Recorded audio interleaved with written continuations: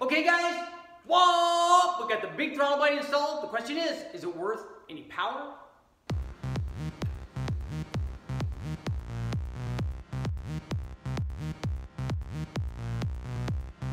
Okay guys, now we got the Ford blower on our LS up on the dyno. It's time to test some throttle bodies. That's right, we've got the 78mm, the 102, and the giant ACCUFAB oval. What do you say? Let's get going. Okay, what's this all about? Well, here's the story. Tom Demuse from Demuse Engineering has come up with an intake manifold and adapter plate. That allows us to install either the M122 supercharger from the 5.4 liter GT500 or the even bigger 2.3 liter Trinity blower from the 5.8 liter GT500. That's right, you can install those blowers that guys are getting rid of, used because they've already upgraded them for Whipples and Kenny Bells and 2650s. By the way, Tom also has a kit to do a 2650 and might also have stuff for Hemis, but that's another video for another day. Right now, we're going to concentrate on taking his kit, installing a 2300. This one is actually a 5-liter Coyote from Ford Racing, but it also fits. We're going to put this blower on my Junkyard 5.3 with a Brian Tooley Racing truck Norris cam to find out if the truck Norris cam actually is also a blower cam. And guess what? I think that it is. We're going to go ahead and put the blower on, run it, find out how much boost it makes and how it's going to do. Then I'm going to run a whole string of tests, starting with this and this and this.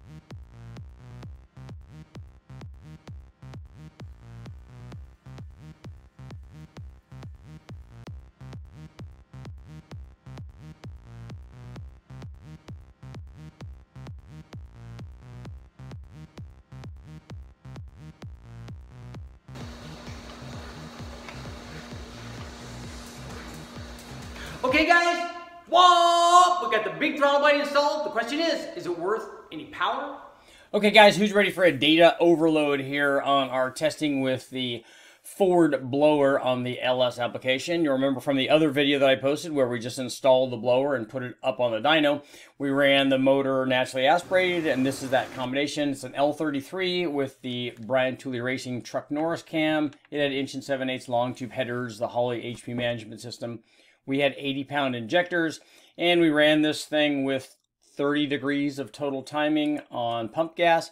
This thing made 427.7 horsepower and 415.8 foot-pounds of torque. Here's what happened when we installed the supercharger. This is a 2.3 liter blower. This one was from Ford Racing, but it's the same supercharger that you would run on a 2000 or on a 5.8 liter GT500. So it's a 2.3 liter displacement, capable of supporting quite a bit of power. But here's what happened when we installed the supercharger. And this is with the stock throttle body, a stock GM 485360 throttle body. The drive-by cable throttle body, not the drive-by wire unit, 78mm. And this thing produced 657 horsepower. Peak torque was near 670 foot-pounds. And it's important to note that when we installed this throttle body, we had to use a number of adapters to adapt this thing down. The elbow coming off of the supercharger actually had an oval opening, which we'll run an oval throttle body on. But we basically adapted the oval to a 102, and then the 102 down to the 78. So equipped with a 78mm throttle body, the boost on the load in down here around 4,000 RPM was 14.7 pounds. It was right at 200 kPa. But during the run, it would drop down to 188 kPa. So I basically had a falling boost curve with this throttle body. So the boost dropped from 14.7 pounds down to 12.9 pounds. We're also going to take a look at the charge temperatures, and that's going to be some good stuff because this thing was equipped with an air-to-water intercooler, and we were running dyno water through it. So we can look at the air intake temps and see how it's climbing or dropping, see what it's doing. But run with this stock throttle body, we produce 656 horsepower or so. Here's what happened after we installed the larger 102 millimeter throttle body and replacing the adapter section to mount the smaller throttle body. Here is the 102. And you can see we picked up a lot of power. Peak power was now over 700 horsepower, 702 horsepower. Peak torque was getting near 685 foot-pounds. And the reason for this is on any positive displacement supercharger, it does not want to have an inlet restriction. When you have an inlet restriction, what you'll see, like we saw with the smaller throttle body, is that you're actually going to get a drop in boost. It'll either level boost out or it will make it drop as you go up in engine speed. The bigger throttle body allowed the boost not to fall off nearly as much. It started off at the same 200, 201 kPa on the load-in and dropped only slightly to 197 kPa, which is about 14.2 pounds. So it went from 14.7 to 14.2, but allowed this combination now to exceed over 700 horsepower. So our final look is what we did when we replaced the 102 millimeter throttle body with the large oval throttle body from ACCUFAB. This is the throttle body that actually bolted right on. It's a Ford unit designed for the Super Cobra Jet applications. Here's what happened when we installed the oval throttle body. So we picked up, maybe just a little bit, 705 or 706 horsepower. Peak torque was maybe up just a little bit, but not very much. And what this shows us is that our first jump going from the 78 millimeter to the 102 basically brought all the airflow that we needed at this power level. Going up even larger to the oval throttle body didn't show any significant gain. So a couple of things could be happening here. One, the oval throttle body might not flow any more than 102. And also, you need to look at what the throttle body is flowing into. It might be that the elbow attached to the supercharger or the inlet of the supercharger, irrespective of that elbow, that might also be the limiting factor. Now, we're going to be able to turn this thing up and obviously make more power. We can put different camshafts in it, cylinder heads, all kinds of stuff to make, and obviously we can also turn the boost up. But here's what happened when we ran our throttle body test, and it shows the importance of having a big enough throttle body, but it should be pointed out, the larger throttle body is also difficult to get smooth drivability because the opening rate on the throttle body, all of a sudden you got a little bit, and then you go, whoa, now I got all of it. So take care when putting a big throttle body, especially on a positive displacement supercharger.